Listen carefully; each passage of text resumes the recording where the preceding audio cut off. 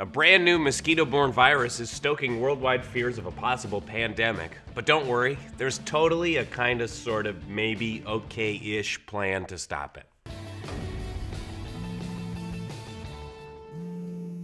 The Zika virus is a relatively new mosquito-borne virus that is currently spreading across South and Central America. The disease causes fever, rashes, joint pain, red eyes, and currently has no known cure. But the real danger is that birth defects can arise when pregnant women contract the virus. According to CNN, over the last 3 months, over 4,000 babies have been born in Brazil with microcephaly after their mothers had contracted the Zika virus. This neurological disorder causes severe developmental issues and sometimes death. Fears about this have led El Salvador to advise all of its women to keep from getting pregnant until the year 2018. That sounds like a dude's idea if I've ever heard one. All women nationwide can just chill for a couple of years, right guys? We get it.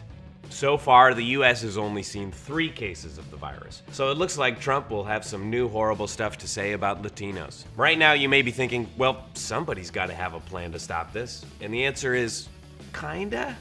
It is actually feasible that a vaccine could be developed, but creating vaccines is traditionally very slow work.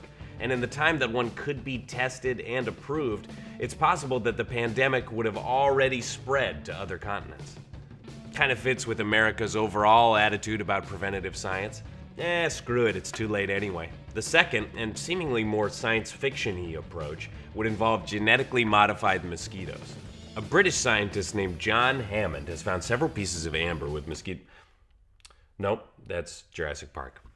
A biotech company named Oxitec has actually modified 2 genes of the Aedes aegypti mosquito. One of the genes now glows under UV light to help with the detection of the mosquitoes, and the other leaves the affected mosquito infertile, which sounds like a gift to male mosquitoes. You mean I glow in the dark and I'm sterile?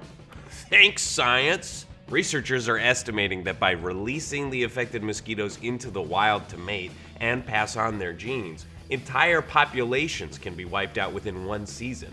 Then we can finally live in a peaceful world full of glowing mutant insects that do our fighting for us. And come up with a kinda, sorta, maybe okay-ish plan to stop them. Hey, thanks for watching The Daily Desk. If you like what you saw, click to subscribe, comment below, share the link with a friend or an enemy. I don't care.